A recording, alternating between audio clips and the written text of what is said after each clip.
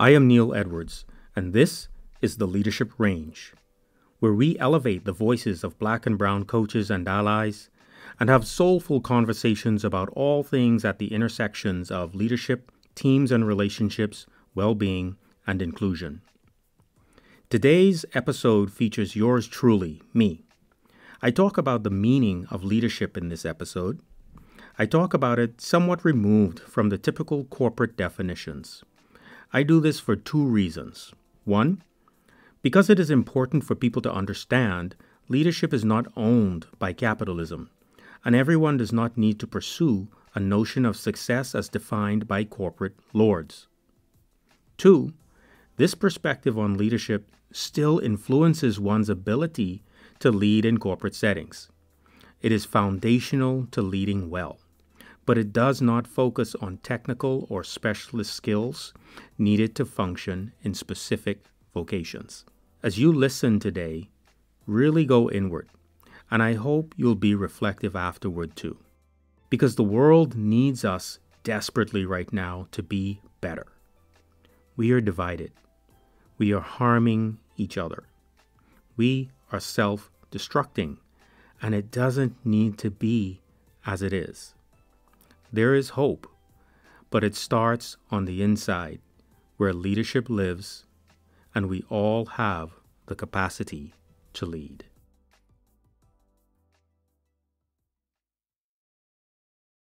Imagine for a moment the most amazing and beautiful expanse of land and environment on Earth, with as much diverse characteristics as you desire, wherever you want it to be. Every tree, bush and flower, animal, rock, earth, water, whether it's flowing, still, or tidal, the air, the temperature, the sky, the camber of the land, all of the sounds and aromas that might be around, all the things that keep it self-sustaining, the things that you can see from a bird's eye view, and perhaps like the less pleasant things that lurk in the underbrush, under the soil, worms and things like that. Each aspect having its own unique expression. Together, they're fully integrated. This land is wholly and fully in harmony with itself. Nothing has authority over it. It has natural dominion over itself. It's so beautiful. You just want to look at it, be with it, or even be it. It is fully expressed. I know I've seen land like this in a number of places, and I could just sit and be with it indefinitely. Imagine for a moment that you are this land. Most of us in corporate spaces have been hijacked, occupied, or colonized. We are not fully expressed. While the meaning of leadership espoused by most corporate spaces serves a purpose, they miss essential ingredients. The greatest leaders in all of history don't fall within any of the corporate leadership development frameworks that I've seen. There's something else going on. These leaders also don't fit into any of the diagnostic tools that measure leadership, these tools that we use as coaches all the time. Not one leader that I can think about fits into this. So I've been trained several times over as a leadership coach and leadership developer, life coach. I train and supervise coaches now from all around the world. I coach other coaches. I've led scores of leadership development experiences and participated in several myself. And I just have this alphabet soup of certifications in the vocation of coaching and leadership development and human development.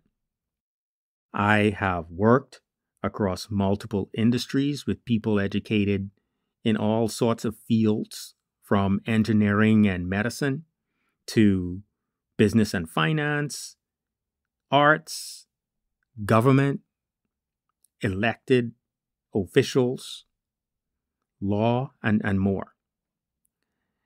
And I've worked with students and senior executives alike. And I have thousands of hours on the ground doing leadership development work with people who lead others and lead organizations. This is what I do for a living. And my bet is nobody is in doubt at all that the world needs great leadership right now. And I say the world needs you right now. The world needs you to be the personification of leadership right now. So I am going to address the root of great leadership today. And this is really just a start. So at the end of this episode, you should have a better sense of what leadership is from this point of view, what it means for you to be a leader wherever you go professionally and in life, and where you need to focus your energy to direct your own life and your own career. You can think of this as Leadership Range 101. So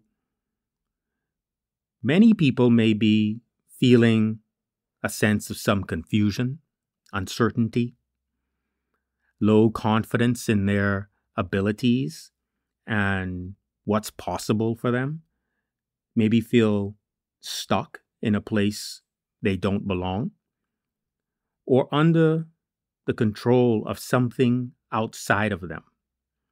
Some people may even feel a sense of hopelessness, but a true sense of leadership addresses all of these things. Getting clear on the core, the yoke of what leadership means, is a solution to unlock the door between you and what you can do to shift from where you are to where you want to move next. So let's just get to it. First, leadership begins with self-knowledge. So growing up, my mother always used to tell me, Neil, first know thyself. My guess is many of you have heard it because my mother didn't make it up. Legend has it that, 6, 7 sages inscribed it on the entry to Delphi, home of Apollo and the great oracle, if you like Greek mythology and that sort of thing. But self-knowledge learned at any stage of life or human development can be applied at all levels over the rest of the course of your life, which makes self-knowledge an ongoing process. It's iterative. Leaders know who they are. They have self-knowledge, a strong sense of self-identity. This is absolute for all leaders, all great leaders. Frederick Douglass said, quote, I prefer to be true to myself, even at the hazard of incurring the ridicule of others, rather than to be false and to incur my own abhorrence. Why would a leader want to be self-loathing? That makes absolutely no sense. I have had, scores of clients who come into coaching for one thing or another and don't know themselves, or don't know as much as they should for where they are on their journey. I shouldn't say should, but it seems to me like they would know more. And sometimes clients thought they knew themselves, but then they discover they missed something. revealed through some set of circumstances that they were in. So, for example, I had this client, and let's call her Robin. Robin came to coaching to work on communicating with impact and to improve executive presence, whatever that means. Robin was a senior leader who was transitioning to being an executive. She was right on the edge and she wanted to be at that executive level. I think it was the second session where Robin said, "I don't know who I am anymore. I lost it. I lost it. It's gone." And she started crying. And through these tears said, "It's not that I don't know how to communicate properly or how to have a strong executive presence in the room. I just need to find myself." Robin had something in the hidden places, perhaps in the underbrush of her land, that she needed to explore. And clearly, we had to do work on self-knowledge and identity. And we needed to do this so that she could be fully expressed in her self-knowledge. Robin also said, "I hate that ... just to not get too much into the story. I hate that this thing happened. And I'm so disappointed in myself. And I don't like this thing that I'm discovering about who I am." Tyra Banks said, quote, "Self-love has very little to do with how you feel about yourself. It's about accepting all of yourself." I actually think she said about your outer self. It's about accepting all of yourself. It sounds like Tyra had a coach. This brings me to my second point on leadership. Leadership requires self-love. You see, Robin started to fall out of favor with herself. She had discovered an aspect of herself that she didn't like much. Something was in the underbrush of her land.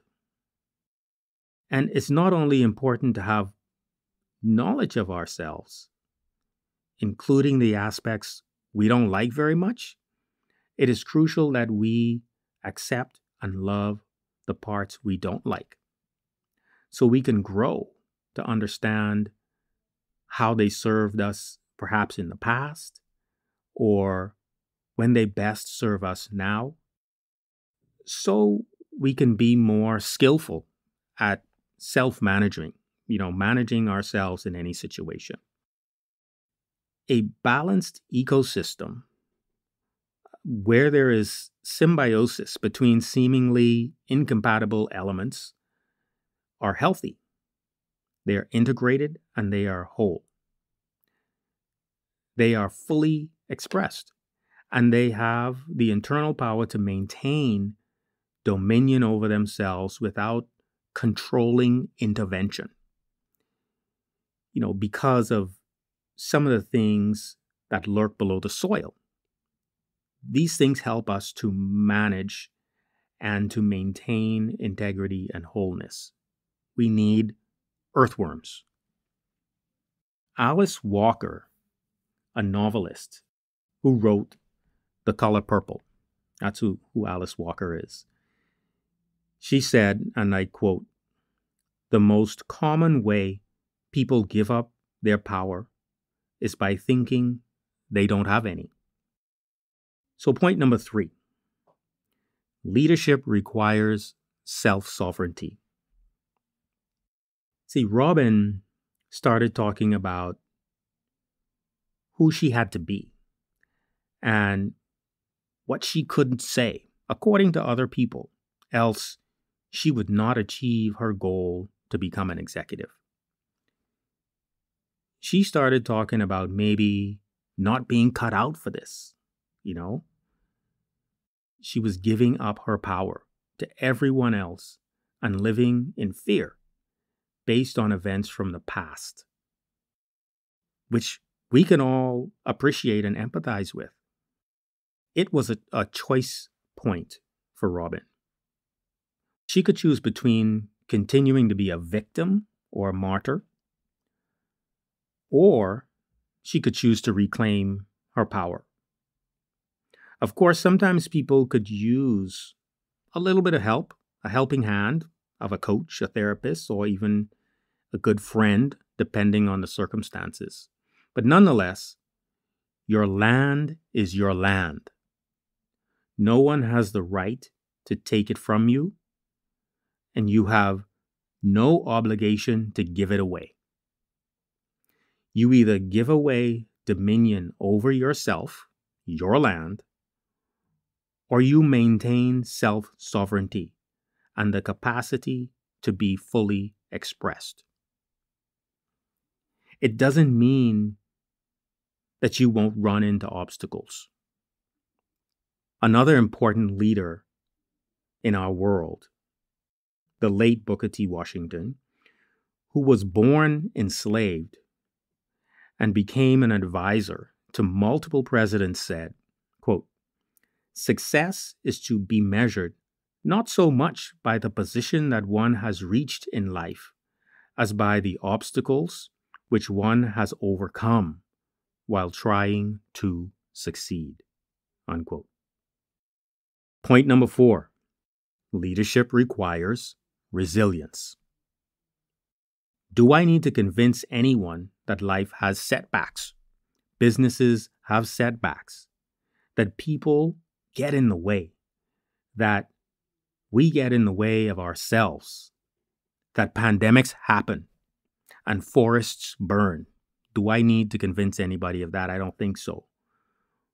Robin was down in the dirt. She was going to quit, even though she wanted that executive role and had a clear reason why that was on purpose for her. She knew who she wanted to become.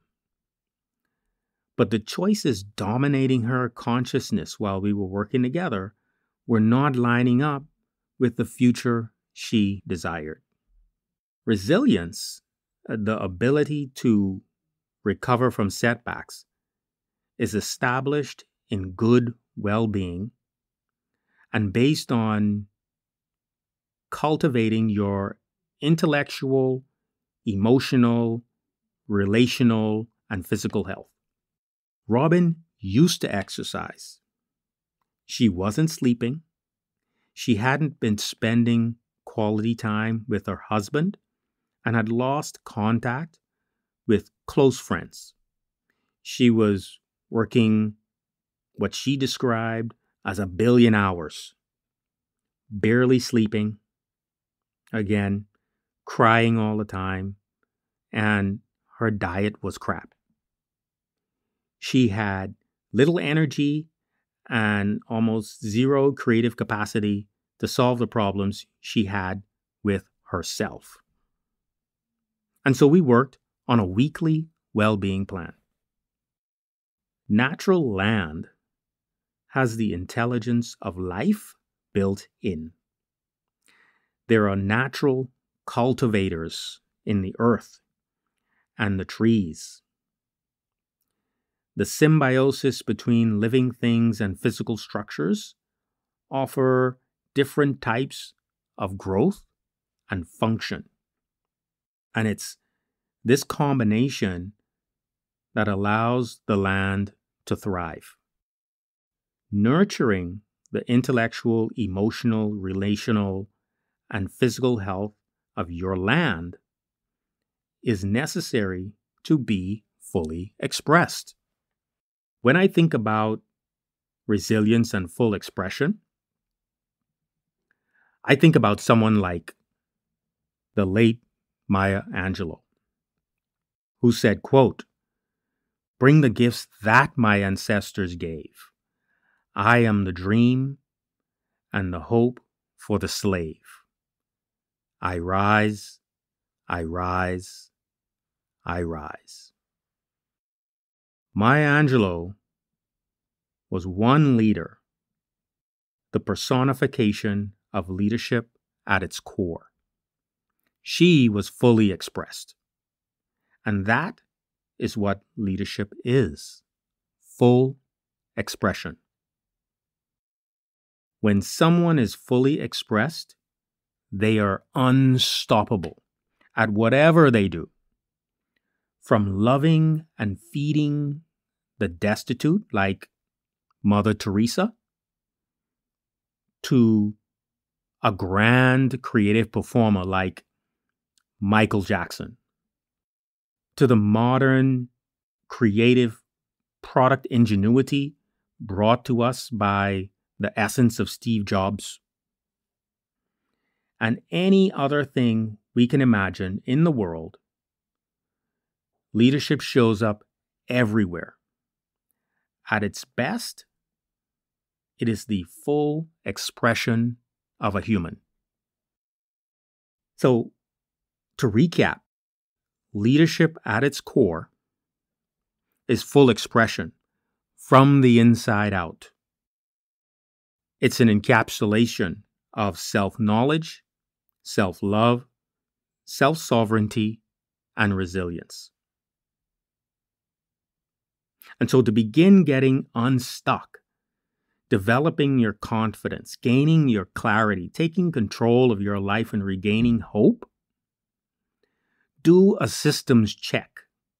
Give yourself the gift of full expression.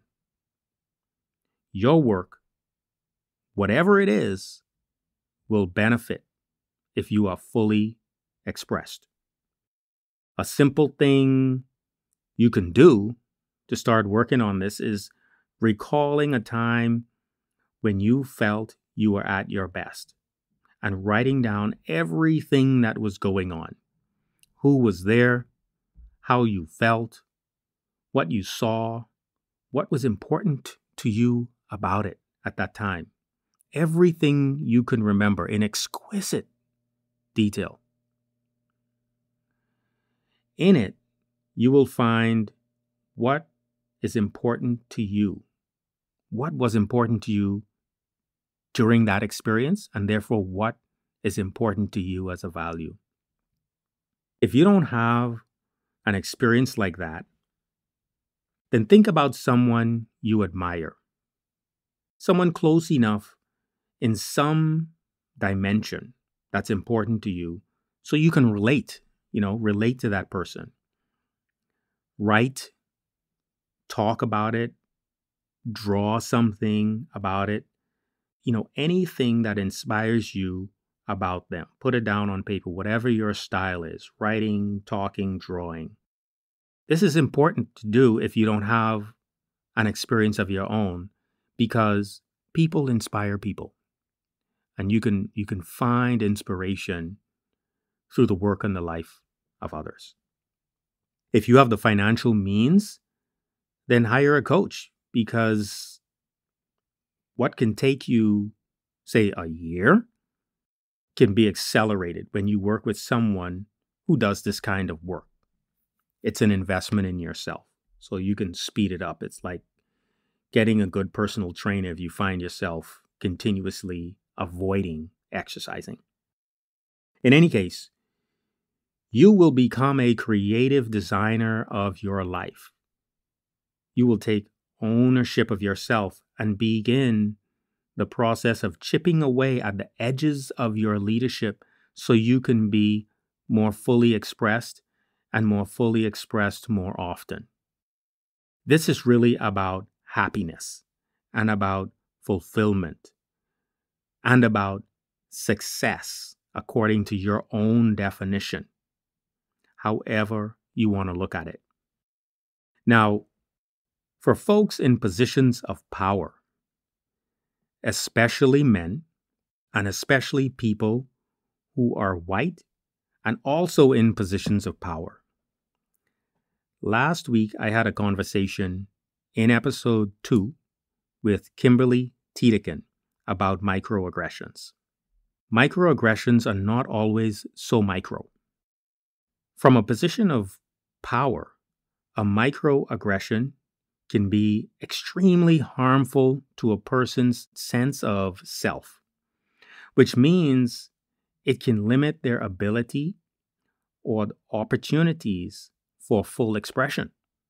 Folks in positions of power and privilege have a responsibility to business and humanity to create environments that support full expression. As I close today, I want to leave you with another quote from a Caribbean American poet, Audre Lorde.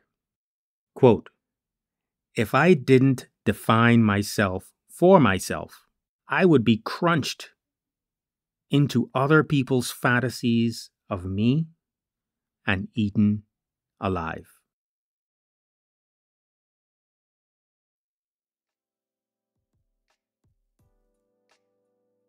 Leadership is full expression, full human expression.